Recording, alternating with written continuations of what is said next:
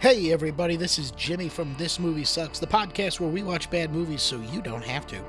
On this episode of Behind the B Movie, we take a look at the 1988 movie Night of the Demons. So make sure your party supplies include a seance mirror, because we are summoning long-forgotten facts about this demonic delight.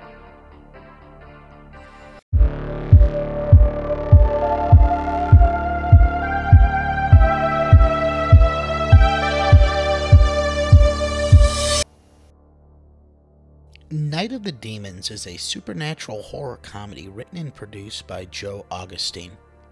Augustine pursued painting and cartooning before attending Temple University, where he studied film theory and production. As a college freshman, he won a Focus Award in the Film Studies category for a paper analyzing the symbolism in Francis Ford Coppola's Apocalypse Now. The only undergrad among 11 winners, he was flown out to Los Angeles for the ceremonies and subsequently moved to Los Angeles to attend the AFI Conservatory for Advanced Film Studies as a producing fellow. At his graduation review, he was told by school director Tony Vellini that he had held the record for the number of student productions he'd worked on. The film was greenlit under Meridian Productions and given the budget of $1,200,000 under its original title, Halloween Party. But that title was changed to Night of the Demons, which was more in line with the supernatural theme of the movie. One proposed alternative title for the film that ultimately wasn't used was Demon Boogie.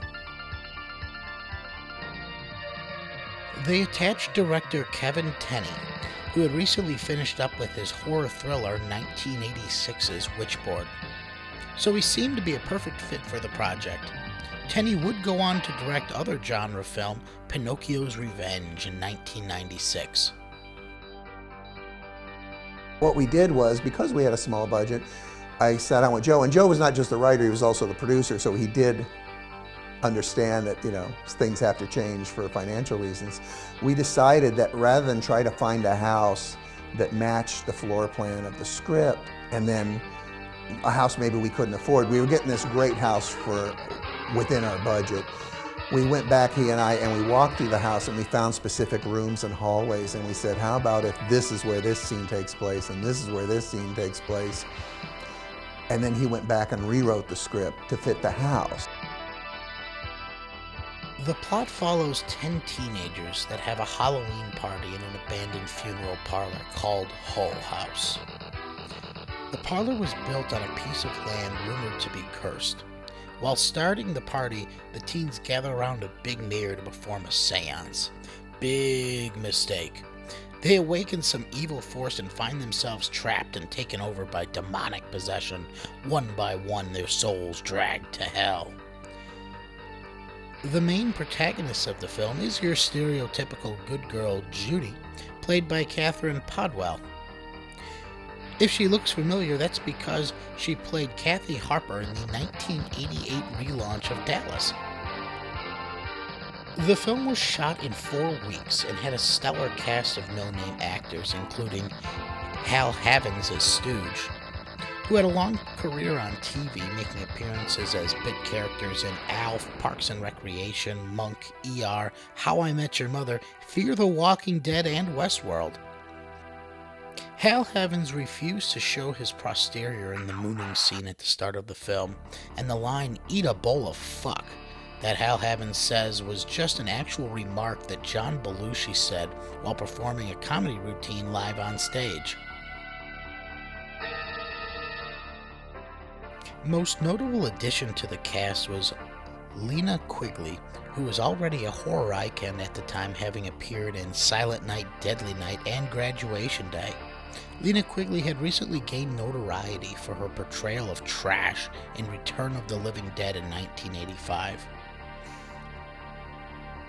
She was asked to come in for an audition by filmmakers who were fans of that movie. She initially rejected the offer to audition, believing that she was too old to convincingly portray a teenager. Her agent insisted that she go in after a couple more requests. She eventually did the audition, and to her surprise, she won the role. Lena and special effects artist Steve Johnson met when she came in to get a mold of her fake breasts done. They were later married. Lena Quigley also had to be trained on how to correctly engage in eye gouging. The main demonic antagonist was played by Amelia Kincaid, who had only appeared in some minor television roles, most notably Golden Girls and Knight Rider. When we first see her character Angela in the convenience store, she was wearing cross earrings. Later in the movie, after becoming possessed, her cross earrings are upside down, a popular sign of the devil. The opening scene where you know, right before my dance in Demons 1, where you know for the first time that something's a little bit wrong with me. Steve Johnson had put this gel on my fingers, and he said, okay, this is going to burn for 6 seconds before it burns through to your skin. So just put your hands in this huge vat of ice water after 6 seconds. So I had to time this perfectly so that when I turned around and said, I was just warming my hands over the fire, and I'm counting 5, 6, then the hands had to go into the ice water, or my fingers would have burnt off. This was the 80s. This was the fun of movie making in the 80s. Amelia choreographed her own dance routine by the fireplace. She had her aunt, a professional choreographer, Rue McClanahan, pay a visit to the set to assist in choreographing the number.